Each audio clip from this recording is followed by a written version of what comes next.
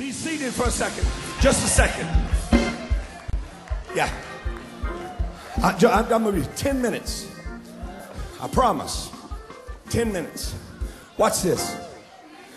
One of the greatest fights of the Israelites, stay with me, stay with me. One of the greatest fights of the Israelites came from the land of Edom. Edom is the byproduct of Esau and him leaving his father's home and being cursed and being angry at his brother. So he produces a nation called Edom. Everybody say Edom. So Israel is in constant warfare with Edom. Edom has become 3 times larger than Israel in the text that I'm going to show you. Somebody say, sometimes the odds are against me. Are you here? Watch this. And so Israel cannot go forward until God gives them a word. Because oftentimes they went to battle on their own feelings and their own attitudes, and they would lose. So they had to have a prophetic word from God to move forward. So they stood in 122 pounds of armor in the middle of the noonday sun at attention, waiting on a word from God to go forward and fight against an army 3 times greater, stronger, and more powerful. And watch this. The greatest adversary you will ever face is a wounded one. Israel is not fighting from a wounded spirit. They were the tricksters. They were a product of Jacob. Esau is a wounded person.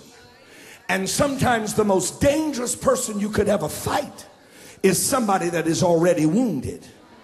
Are you hearing me? Single people, be careful. Whenever you start dating somebody that ain't over the last person that they were connected to. It's a dangerous combination. Are you here? And so they're standing there. Sweat is pouring from their brow, down their backs. They're in the heat of the Middle East. I don't know if you're like me, but I picture myself standing by 2 warriors saying, I don't know when God's going to say something, but I sure hope he says something soon. Because if the enemy don't kill us, this heat's going to get us. They were standing there. And I read in my Bible, it reads like this in Isaiah 63. The Bible says that the prophet Isaiah steps up on the scene and makes this declaration. I don't know if television has Isaiah 63:1, but it makes this declaration. It says, who is this that cometh from Eden with dyed garments from Basra? This that is glorious in his apparel, traveling in the greatness of his strength. I that speak in righteousness, mighty to save. Isaiah is looking down toward the road and the battle and sees a figure coming down the road. He says, wherefore art thou red in thine apparel, thy garment like him that treadeth in the wine vat? And he says in verse 3, watch, it switches. Now the figure that Isaiah is seeing opens his mouth and says, I have trodden the winepress alone, and of the people there was none with me, for I will tread them in mine anger and trample them in my fury. Verse 4, and their blood shall be sprinkled upon my garments, and I will stain all my raiment. For the day of vengeance is in my hand, and the year of my redeemed, y'all ain't hearing me, is come. Tell somebody, say, vengeance is mine, saith the Lord.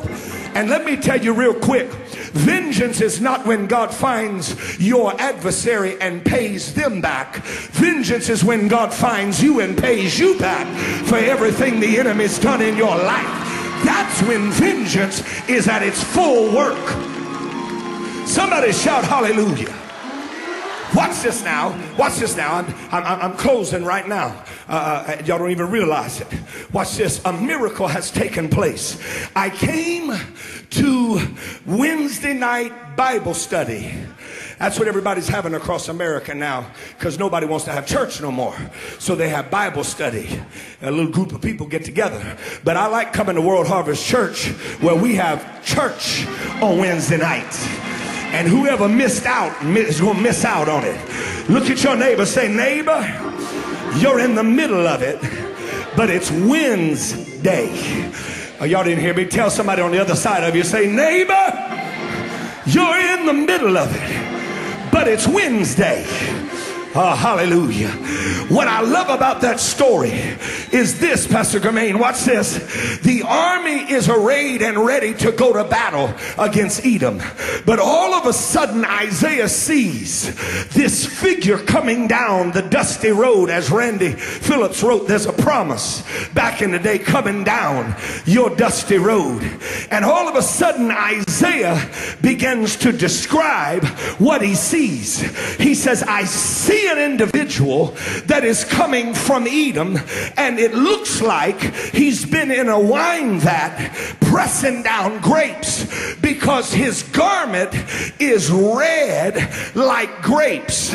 And the voice that's in the middle of the road, y'all didn't hear what I said? The voice that was in the middle of the road said, I decided to show up today to let you know that it is I, saith the Lord. And the Bible says that God said, this is not wine juice, this is blood dripping from my garment, and I did it all by myself. Y'all ain't hearing what I'm saying? You say, Pastor, please break that down. I'm glad you asked me to. Notice, the battle is in Edom. They're about to go to Edom, but all of a sudden they see something coming from Edom. In other words, if you're wondering tonight where the hell God is, touch your neighbor, say, I know you wonder every now and then, in the middle of your hell, where is God? Have you ever been in the middle of something and said, God, where are you? Can I tell World Harvest Church? What's the date? I don't even know the date. The what? It's the 18th. Wednesday, the 18th. You can shout it. God, where are you? You want me to tell you what God's telling you? God said, I'm already in Thursday on the 19th fighting the battle that you are going to have to fight all by yourself. Touch 2 or 3 people and tell them, neighbor, he's already got the victory, and he's brought it back to you, to give it to you, meeting in the middle of the road. Stay where you are. Stay where you are. So watch what we do. Watch this. We don't have the promise of tomorrow. We only have today. This is the day that the Lord has made. I will rejoice and be glad. Y'all in it. Some of y'all been waiting to praise him after it, but I came to Columbus to tell you, praise him while you're still in it, because while you're praising, he's in your tomorrow. fighting for you. Where's my crazy praises at? Throw your hands up and thank him. Give him a praise on credit. Give him a praise on credit.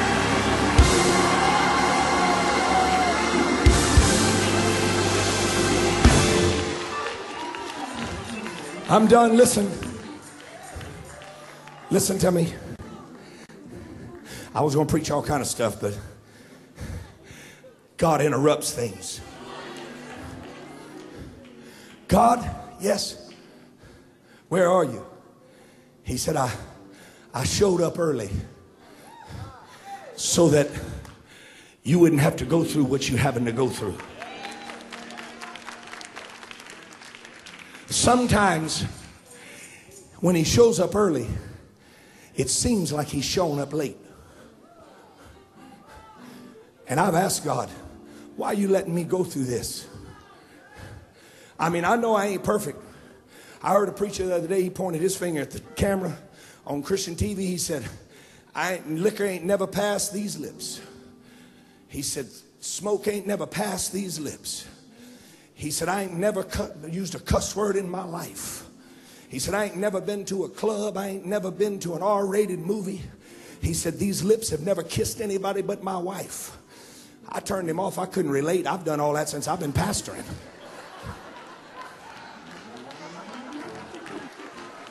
I'm just trying to be transparent.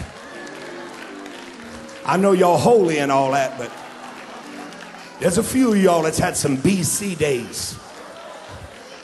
You know what that is? Before Christ. Come on, somebody. Some of y'all got some DC days during Christ.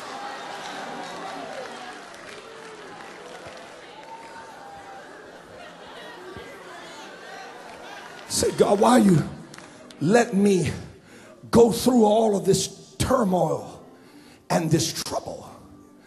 And God says, because sometimes I need to let you get to a place where you realize it could only be me and nothing else that got you through it. They ran out to meet Jesus in the middle of the road while Lazarus was laying in a grave. And I didn't know this until I studied deep into the text and studied the culture of the text.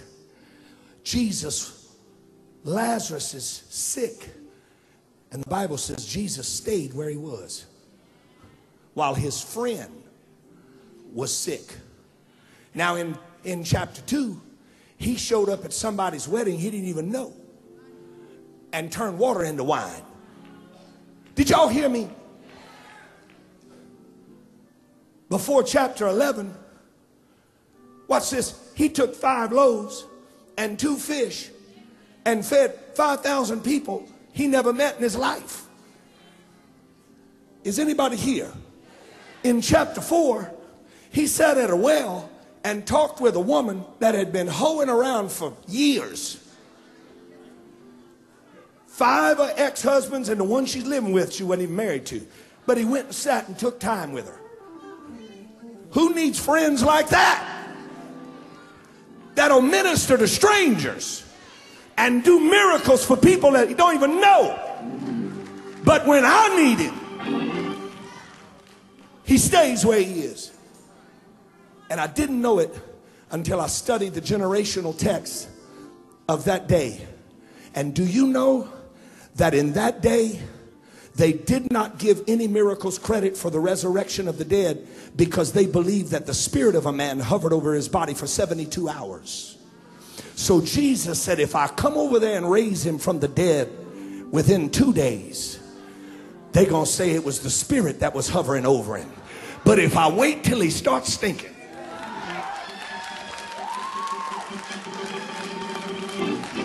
and I show up late, sometimes when he shows up late, he shows up early. Are you here? And they took the 3 Hebrew boys and bound them. They made a mistake. They shouldn't have bound them together. But the scripture says in Daniel chapter 3, they bound them. And the minute they bound them, time had to be erased. And protocol had to be erased. Because wherever two or three are gathered together, he said, there am I in the midst. But he said, in my name. Well, nobody was saying the name of Jesus. But the trouble is they bound the three and put them in the fire. And when Nebuchadnezzar looked in the midst of the fire, he said, I see 1, 2, 3, 4, like they say at my church. And he says, and the one that's the fourth looks like the Son of God. Wait a minute, Pastor Bill, you're a theologian. The Son of God will not have a picture taken until Luke chapter 1. So how do we know what Jesus looks like all the way back in Daniel chapter 3? Because God has a way of being pulled out of tomorrow and brought back into your today to tell you it's going to be all right. So I came to tell you on a Wednesday night, don't worry about it. Praise him in the middle of your week, because the midst. Somebody shout, he'll come in the middle and take me over. Lift your hands in this place and give God a praise.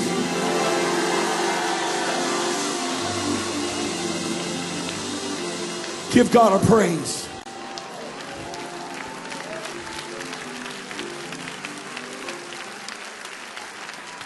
Hallelujah. My God is awesome. He can move mountains, keep me in the valley, and hide me from the rain. My God is awesome. God is awesome. Heals me when I'm broken. Heals me when I'm broken. Strength where I've been weakened. And forever he will reign. Come on, somebody say it. My God is awesome. He can move a mountain. He can move mountains. Keep me in the valley. And he hides me from the rain. My God is awesome. He heals me when I'm broken. Strength where I've been weak. Forever he will reign. Father, we thank you tonight because we understand that you are the man in the middle. We are not confused tonight that Calvary placed you in the midst. And we are not confused that you were put in the midst on a cross that is shaped like a plus. Because we have the advantage with you in the middle. We thank you tonight for showing up right in the middle of our issue, right in the middle of our turmoil and our trouble, and bringing to us the victory of tomorrow's battle. Letting us know it's in the midst of our trouble that you show up to declare who you are, what you are, and where you are. Everybody say, he is the God of yesterday, today, and tomorrow. I don't have yesterday. I'm not in tomorrow, but I'll praise him in my today. How many will give him the praise right now in your today? How many are giving the praise in your today? You can be seated in this place. Right in front of you, sitting in this building. Watch this. Every person in this building, you're in the midst of some type of issue in your life financially. And when we talk about these things, we rarely keep our ears open. We shout while the word is going, but whenever the demand is made, we close things off.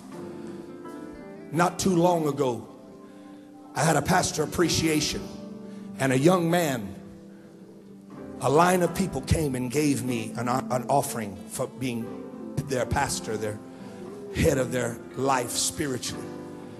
And I kept seeing this young man drift to the back, drift to the back. He kept being the last one in the line. I watched him. He would look back, and if there were 2 or 3 people, he'd go to the back, go to the back. He wanted to be last. And I thought, oh Lord, he's going to tell me his life story. But when he finally got to me, 26-year-old young African-American young man, he was holding an orange tie in his hand. And he said, Pastor, the reason I wanted to be last is because he said, I'm embarrassed. It was all crumped up, rolled up, Pastor. He said, this is all I have. He said, it's the nicest thing I have. He said, it's my tie. I'm the assistant manager at Popeyes. And this is the tie I had to buy for Popeyes. And he said, it's the nicest thing I have. But I wanted to give it to you because I don't have any money. And I didn't want to leave without giving you something because you've been a blessing to my life. I held that orange tie with grease on it. And I prayed for him and watched him walk out of that door. And I told him, don't ever put your head down whenever you've done your best. Are you here? I read a little thing the other day. It said, I gave you $20. He gave you $100. And you love him more. But what you didn't realize is he gave you $100 and he had thousands. I only had 20. Are y'all here? He walked out that back door. 4 months after he walked out of that back door, my head ushers and armor bearers came to where I am in the green room and knocked on the door and said, there's a man and a woman very, very well dressed outside, elderly. They would like to see you before the service starts. I walk out the door and there they stand, stately, beautiful dress, beautifully dressed. The gentleman stretched his hand out and said, I just wanted to meet you and tell you you've changed my life. I said, well, thank you so much. I said, are you a part of our church? He said, no, I've never heard you preach. I said, okay. I said, have you ever heard any of our music? He said, no, I didn't even know you were a singer. I said, okay. He said, I don't know anything about you. I said, well, how have I changed your life? He said, you probably don't remember a young man 4 months ago. And he named the young man. He said, he gave you an orange tie from Popeyes on your pastor appreciation. I said, yes, I do. He said, that was my nephew. He said, I was diagnosed with cancer 1.5 years ago. And I've been going back and forth to Cleveland, Ohio, to the Mayo Clinic.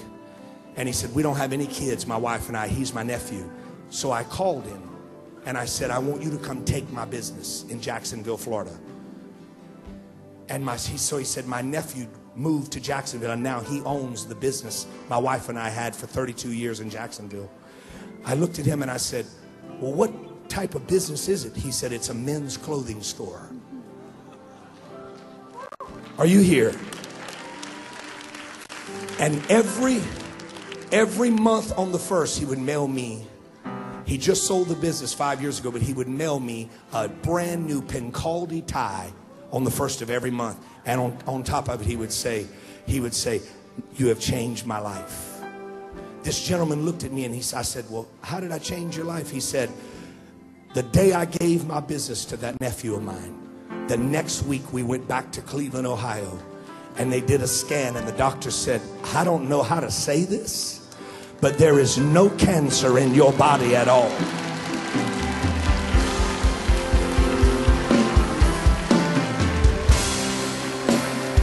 And he said, he looked at his wife and he said, well, what are we going to do about Leonard?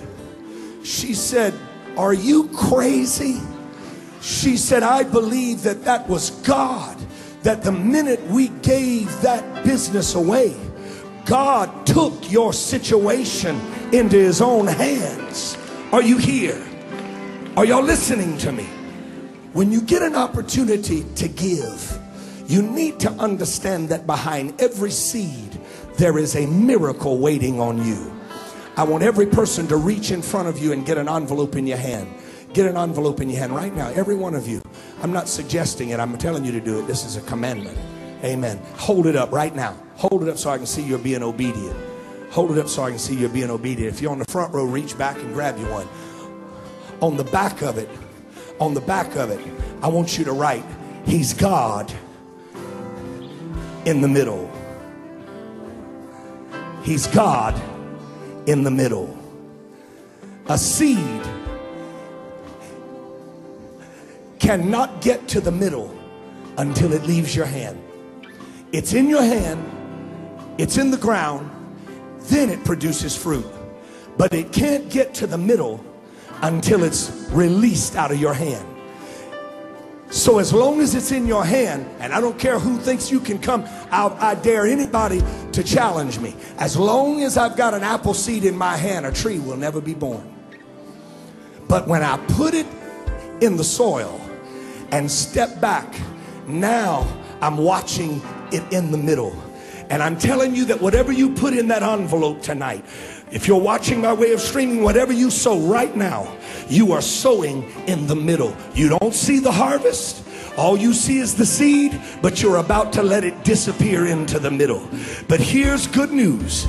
And then I'm going to shut up and give it to Pastor Bill. Here's the good news. Watch this. Look down at that seed.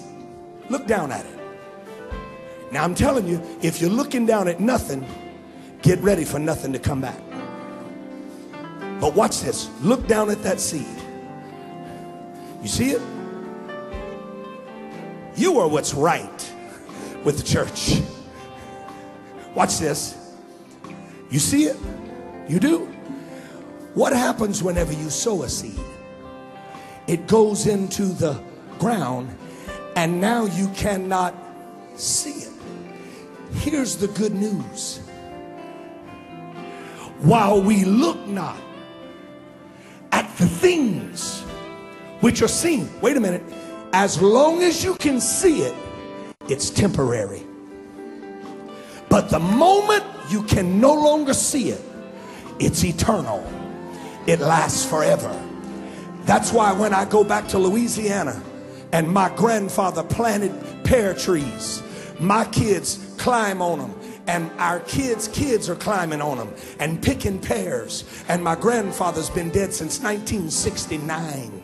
Because watch this, if you want to hold on to that seed, you can hold on to it if you want to, but it's temporary in your hand.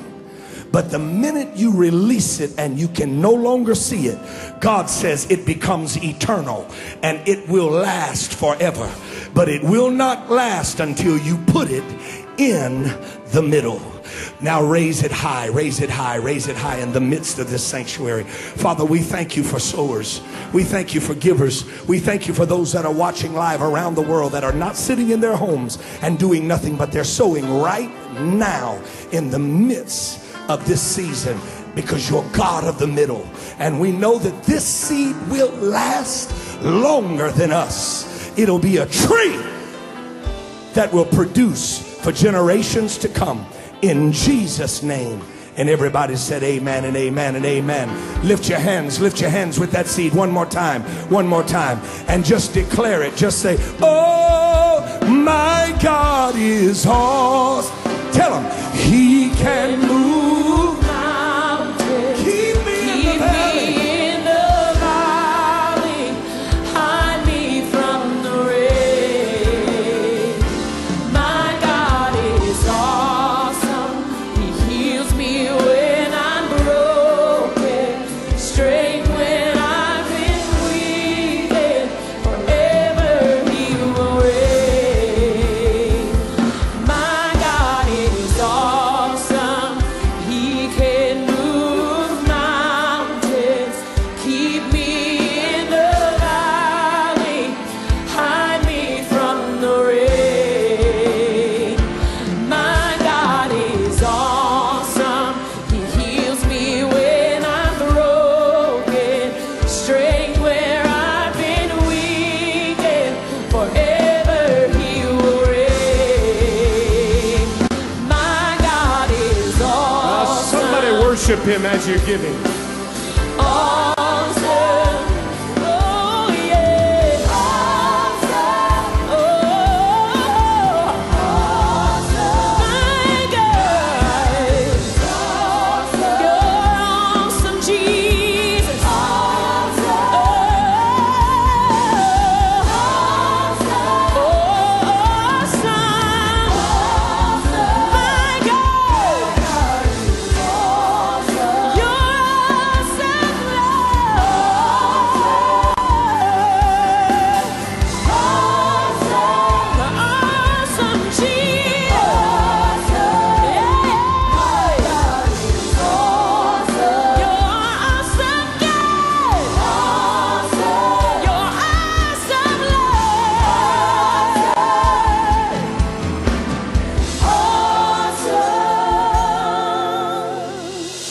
Somebody needs to thank Bishop Clint Brown for sharing that word with us.